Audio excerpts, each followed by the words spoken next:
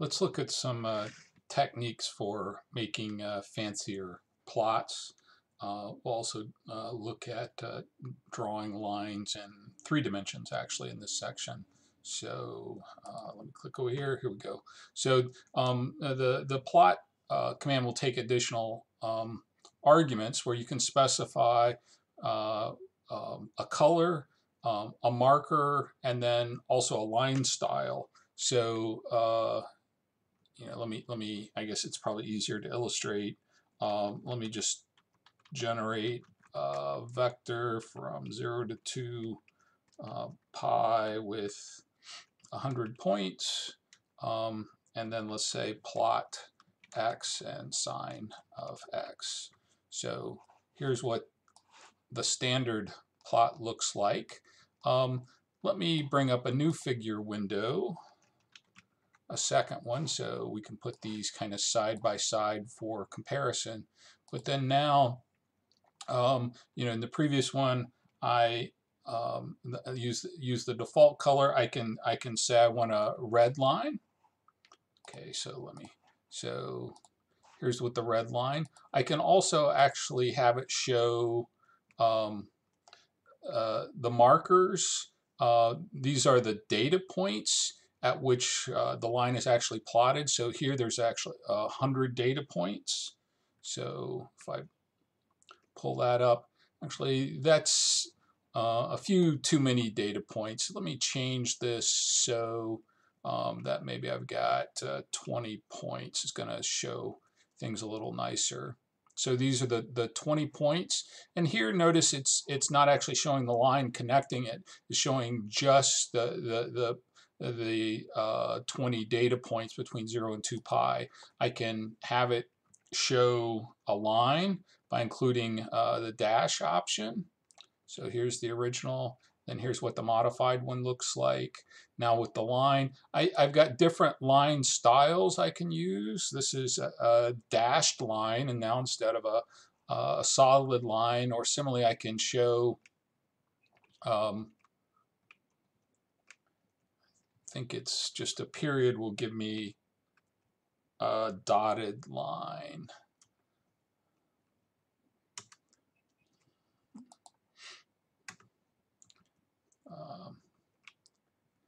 That's just showing the points.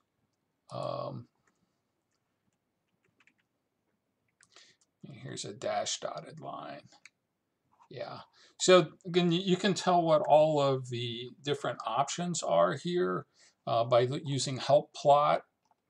And what I'm varying now is actually using varying the format string. And with the format, you can specify a line style. You can specify the type of marker, and then also the color. K is black because B is actually used for blue. The other thing that you can specify is property value pairs in addition to the format line. So here I can do things like change the line width, the line style or marker size. So for example, one of the things I usually like to do is plot with a thicker line. So I type in the property as line width in quotes, and it takes a numeric value. So I'll double the width of the line. Okay, so I can even make this more extreme. Make the line width 10, so which will give me a really thick line. And the other thing you can do was maybe I want the markers, the square markers, to maybe be a little bit bigger. That's the original plot. So this is showing the squares a little bit bigger. So you can, again, there are a bunch of these different property value pairs that you can actually change. You can find more information if you look at doc line properties. this will actually do a search in the documentation, and then the line properties. Then it tells all of the different properties that are available. I will mention one other thing. Go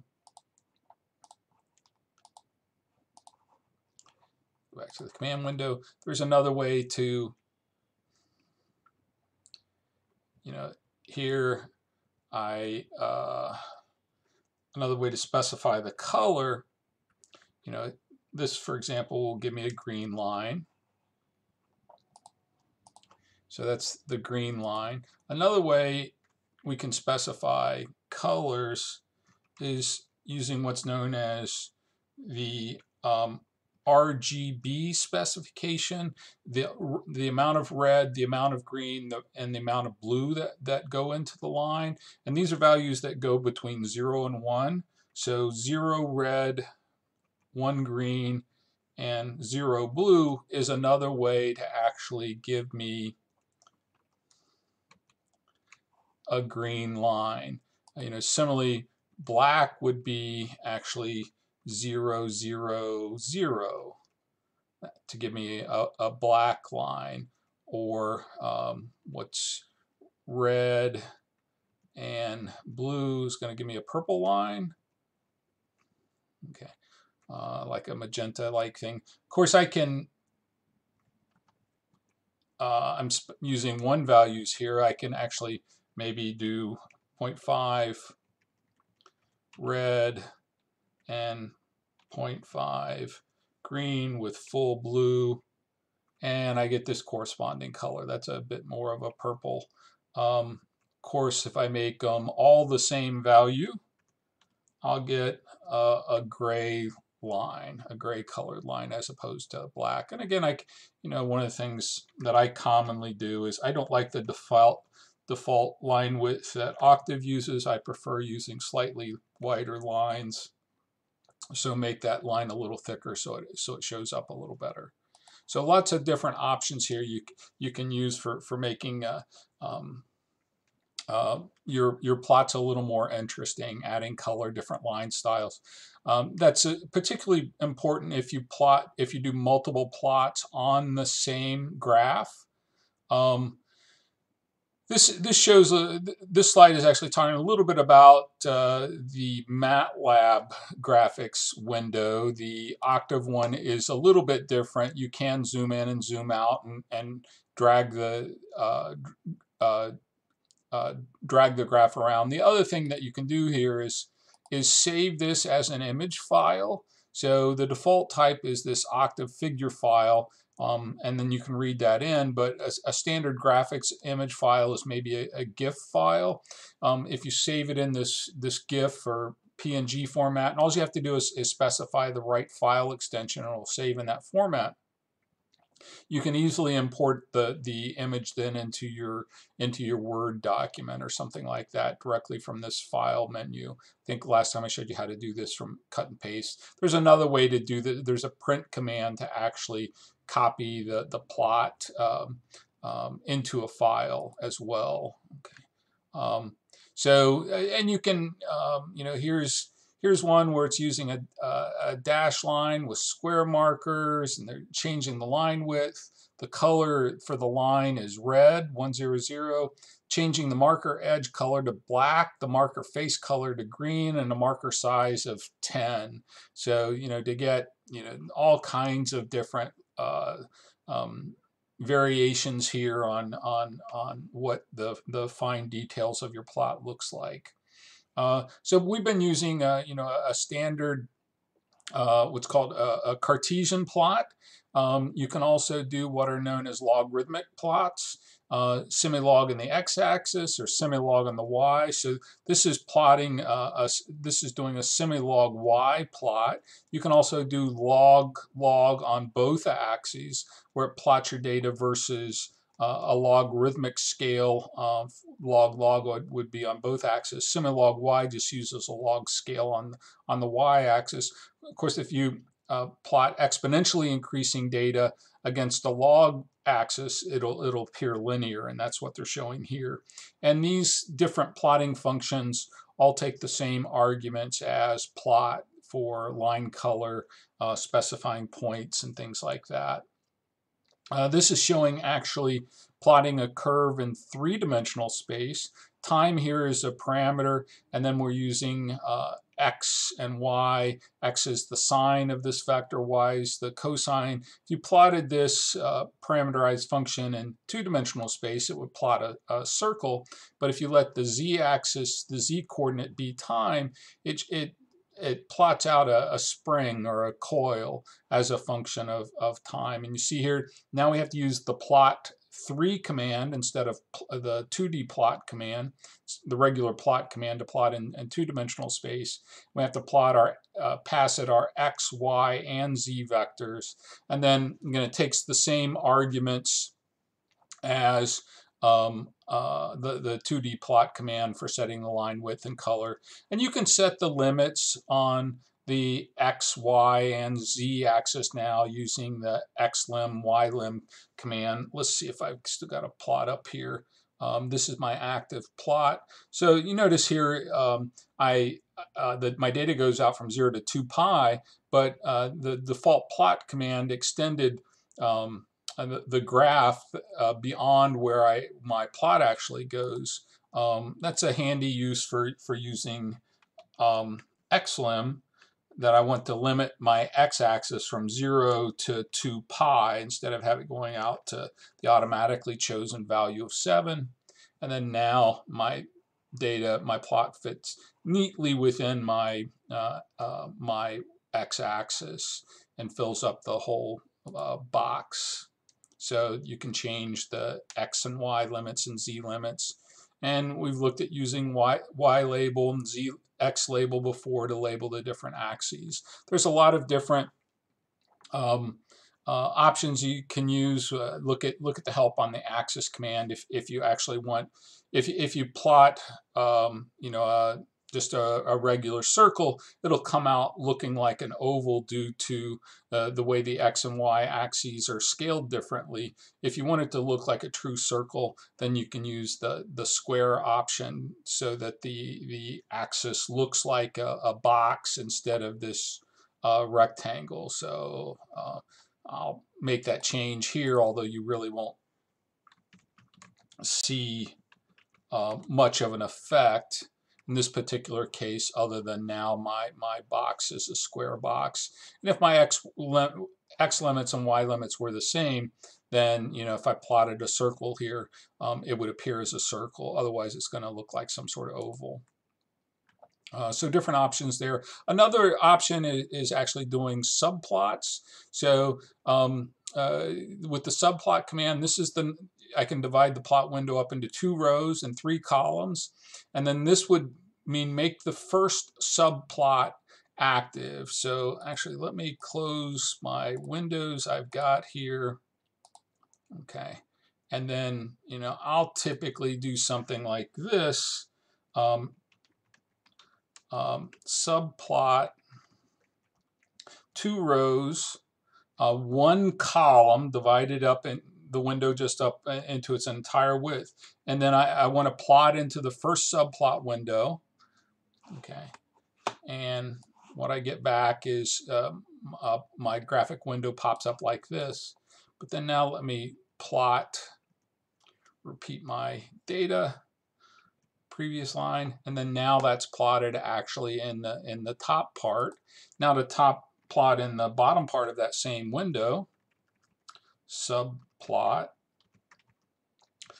2 comma 1 comma now the second window, and then let me just change this to the cosine so it's something different.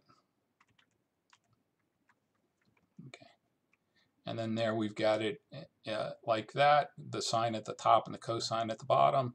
Or I can do something like 2, 2, and then now this would be a 2 by 2, and then I want to plot into the third window, which would be the bottom left.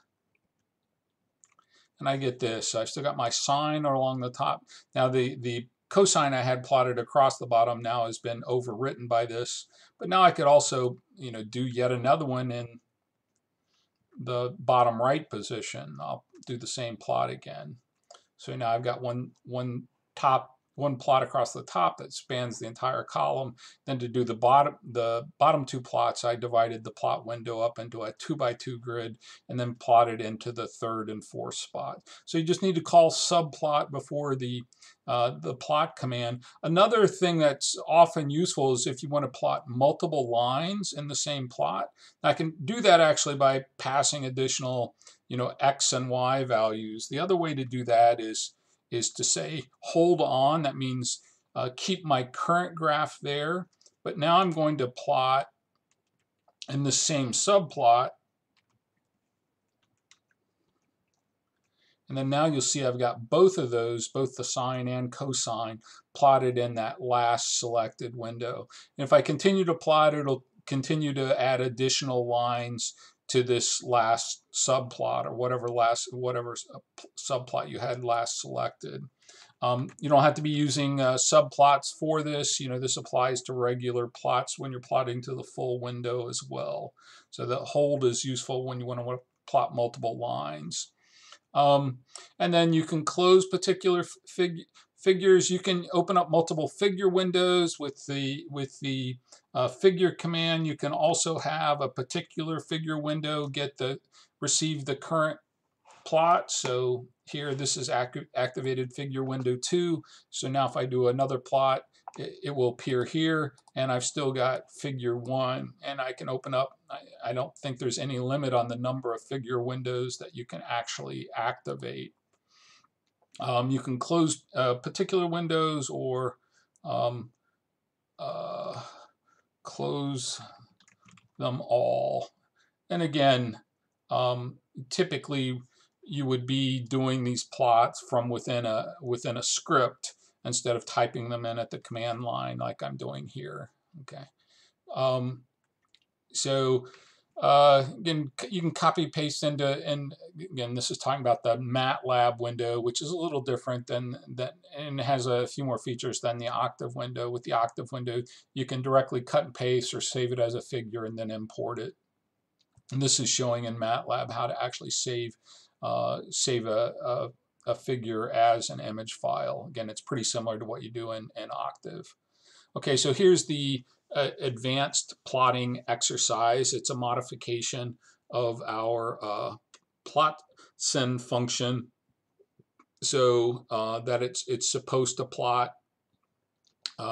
When called with one argument, it does as it did before, but now it plots with squares marking the points and using a dashed red line of thickness 2. And then the marker faces are all supposed to be black. And if there are 2 inputs, open a new figure with 2 axes like is shown on the bottom right here.